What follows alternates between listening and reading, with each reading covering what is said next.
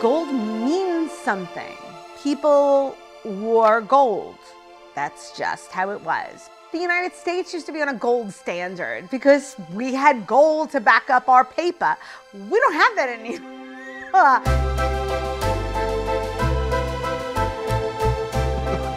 Jesus. Wow. Keep in mind that I'm a product of the 80s. I grew up a poor kid in Brooklyn in a one-bedroom for 4 people.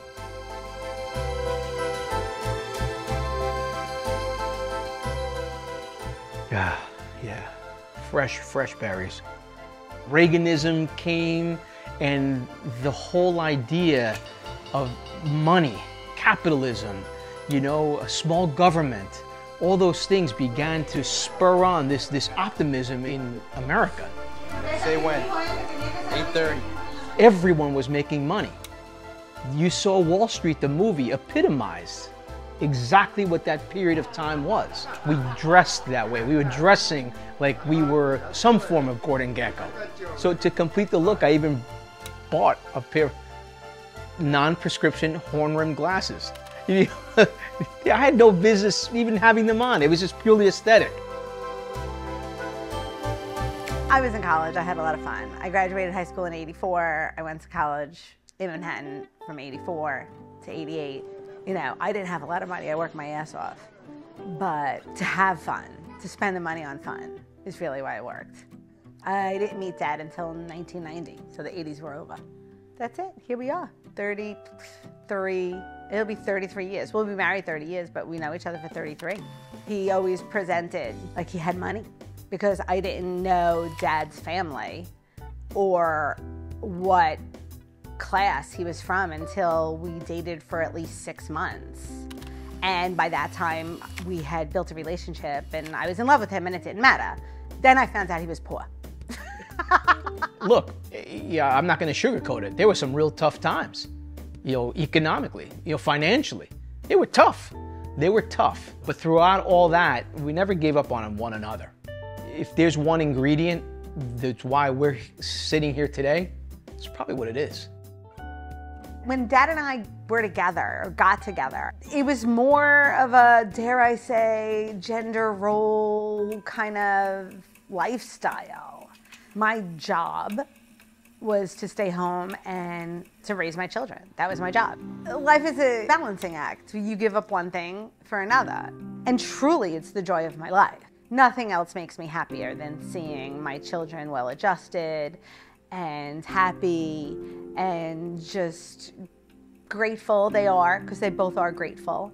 And yeah, there are things we gave up, but like I said before, you can't have it all, man. You gotta give something up. It's a give and take. It's what life's about. I was working for a small British pharmaceutical company, and they actually were paying me less than I was working in retail.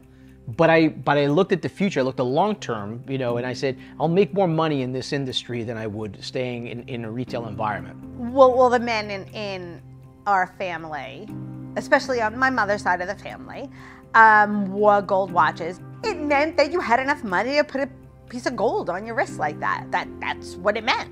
And that's what Rolex branded. They just did it in some way, shape, or form.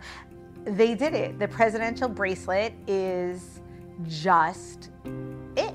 You can see it from tables away at a restaurant. If somebody's walking down the street towards you, you can just see it. You know what it is. Dad had talked about this Rolex. When he was gonna turn 50, Christian and I decided that we would mark it with a gold Rolex. And it was just the actual watch itself. And then, I don't know when I gave him the bracelet. Oh, that was the 25th anniversary, which was 5 years ago now. So he was 52. So 2 years later, I gave him the bracelet. And then to get this, to be completely surprised, to get this watch, I felt like it was a whole nother level, an entirely different level. And not that a material possession should ever define you, but it gives you such at least for me, even more confidence.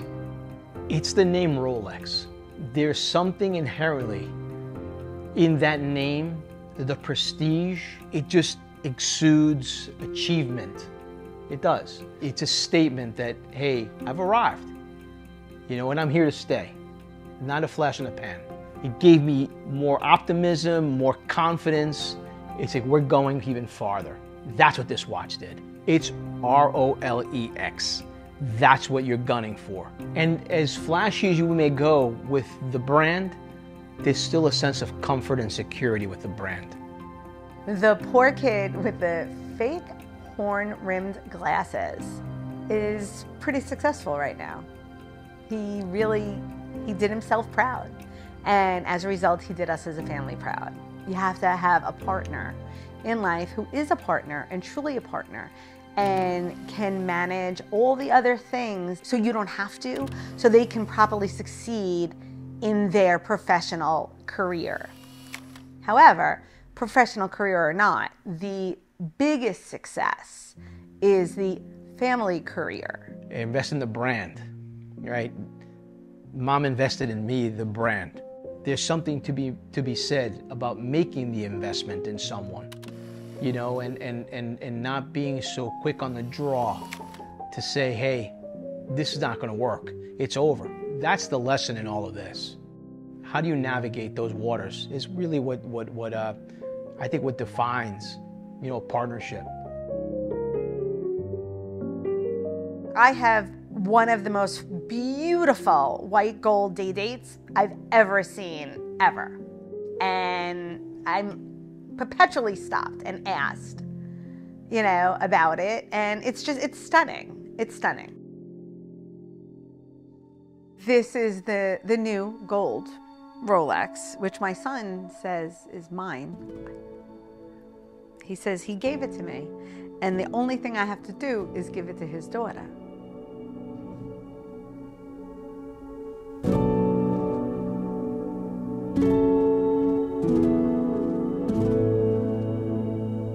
Let's talk a little bit about this watch, all right? One lunch and 25 years later, that one lunch was the lunch that Mom we had together, and I forgot money, and so she spotted me 20 bucks. So we sat together, I gave her the 20 bucks the following day, and I never forgot that. The best achievements or the most important achievements really aren't professional. The professional achievement allows you to do all the wonderful things with the people you love. The commemoration is more about that than it is about whether I become associate VP or SV. I don't care about that. I don't care. If it happens, that's wonderful. So that I can share, that we can share together special moments with my loved ones. That's it. That's it. My only advice, just remember that the most important thing is your family. You want to turn your kids into people that you want to hang out with. My mother and I wanted to hang out together. We were friends. Not when I was young, not at all. When I was older, we were friends. And when I lost her, I lost my best friend. Okay, and then I made 2 new best friends in my kids. That's it. Find somebody that I always say to my son, you would want to raise your children.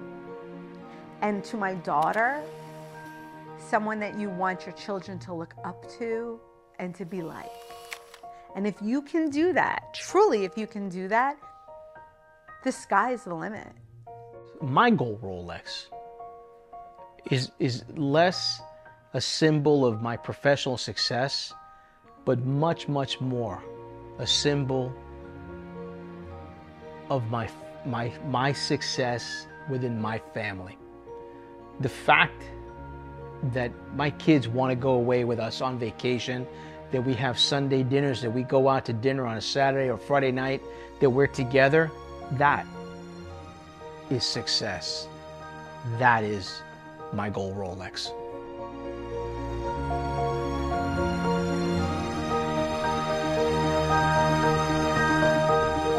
Where we came from and where we are today. Yep. Makes you Now give her a kiss. What are you doing?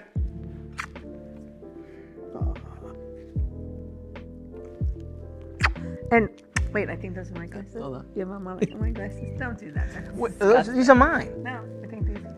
Why? I don't know. I think Gigi.